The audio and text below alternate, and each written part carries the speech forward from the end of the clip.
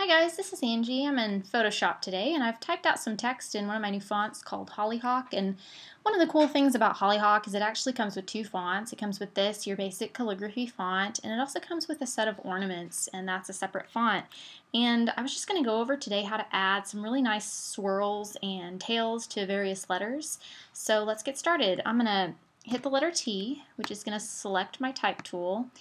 And I'm going to make sure I have my Hollyhock's ornament font selected. I'm going to bump the size down here, and you can see that's the font or the glyph for the letter A, B, and then I've got just a lot of really fun doodles, swirls, hearts.